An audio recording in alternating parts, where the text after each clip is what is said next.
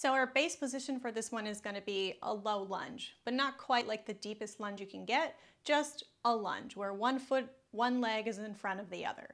Okay, so you're going to need a band, a heavier band than this, because this is going to be too easy for the scope of this exercise.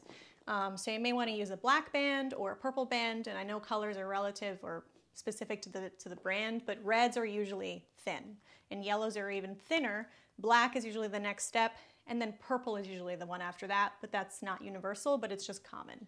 So first thing you're going to do is wrap the band around your foot, like that.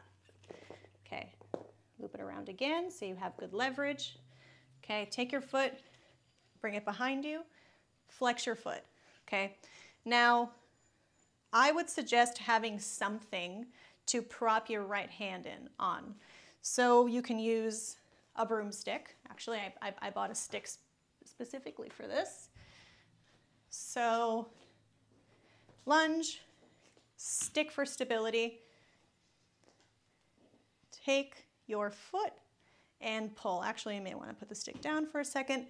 And you're going to pull your leg in as far as it'll get towards your butt. Now, notice how I don't have a ton of leverage here, only because the band is pretty light. I feel a stretch in my quads already. That's just because they're sore. So from here, grab your stick, then tuck your hips. When you tuck your hips, you'll feel a lot more in your back quad, and that's pretty much what we're going for, okay? So we want a passive stretch in the back quad. So while we're staying in the passive component, keep tucking your hips. Notice if your right hip is hiked up. Pull your right hip down, okay? Even out your hips. Keep tucking. Notice if you're losing the stretch. And hold for about 60 to 90 seconds and breathe.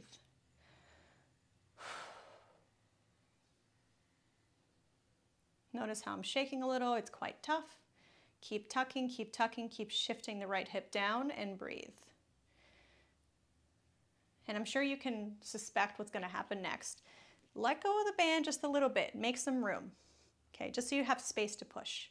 Then push down into the band. This is why we need a tougher band, because when you push, the band's going to extend too much.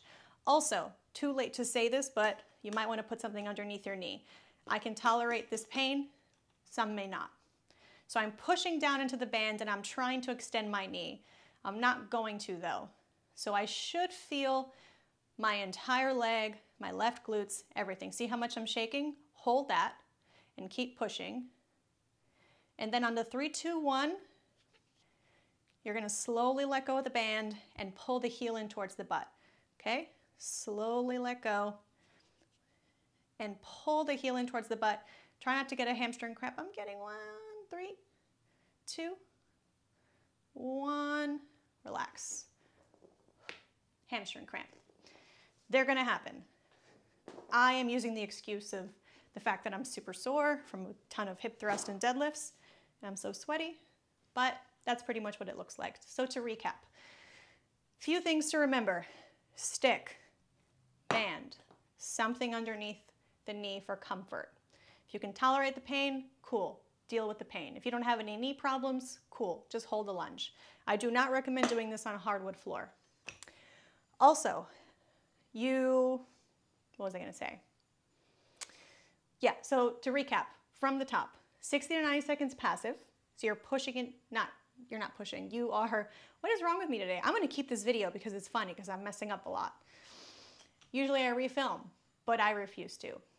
So passive, 60 to 90 seconds, okay? You're just going to pull your heel in, and you're also going to tuck the hips. Second part, PAILs, progressive angular isometric loading.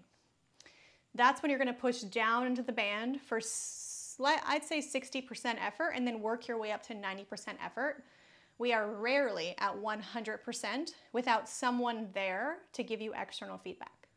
And the third part is rails, in which you're going to pull the heel in towards the butt, and you might get a cramp like I did.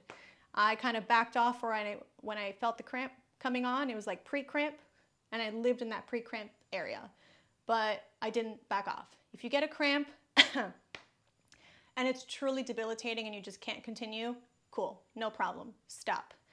But you'll have to start over, okay?